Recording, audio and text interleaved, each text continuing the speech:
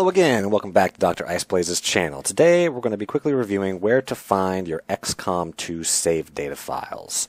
Now, it's been out for almost a week now, and if you're like me, on your first playthrough, probably saving a little bit excessively so that you don't miss anything, or you can go back and revisit certain fun parts of your first playthrough to really master the game. So without further ado, let's jump right into it. So this is a Windows 7 machine, although on earlier versions of Windows you're going to find a similar location with a couple changes.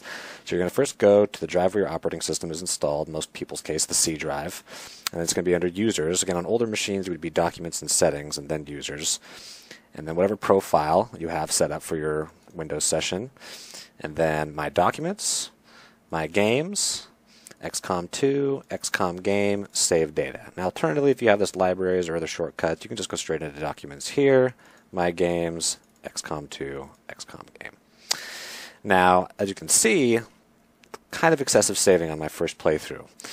Now, it kind of does cause some issues. It causes my game to get slow sometimes, as well as other potential issues. And going through the actual XCOM interface itself and deleting them one by one is kind of a tedious task. This is a quick way to do it and also give you the option of backing them up. Now, you can cut or delete them. Again, if you want to back them up, I would suggest moving them.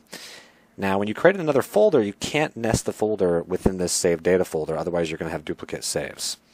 So instead, go back up one, and then create your new folder.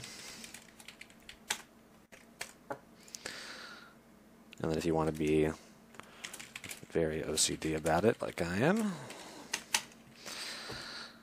and move all of your saved data files. This way you can revisit them at a later date if you ever need them again. Now if we go ahead and launch XCOM 2,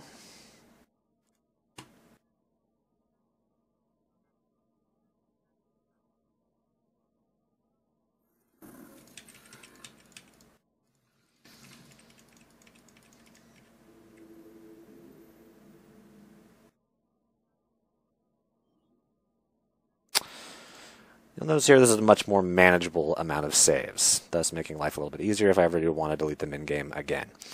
So, hope this information helped. Thanks for watching, and like and subscribe if you liked it. Thanks.